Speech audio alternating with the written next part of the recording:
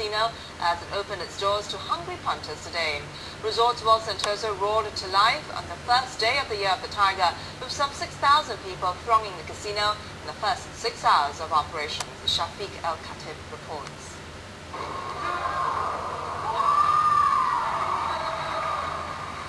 The much-anticipated casino opened its doors at the auspicious hour of 12:18 p.m.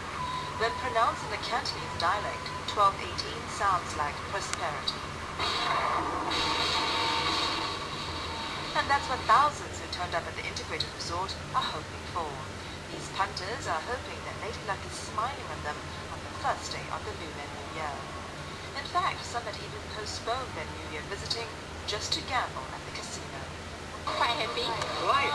I can play jackpot. Others came from overseas to gamble in the hall that's about the size of 2 football fields.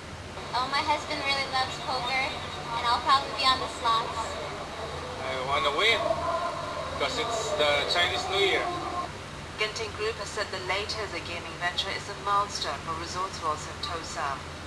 Group Chairman Lim Kok Thay says he's confident the resort will meet its 13 million visitor target annually. Singapore is betting on Resorts World at the upcoming Marina Bay Sands integrated resorts to transform its tourism industry. Each integrated resort is expected to contribute 2.7 billion Singapore dollars to the country's GDP in 2015. Combined, the 2 resorts are likely to generate an additional 2 to 3 million visitor arrivals to Singapore by then. But as a safeguard against problem gambling, locals who want to try their luck will have to pay a $100 entrance fee. The casino opening is part of the initial phased opening of Resorts World.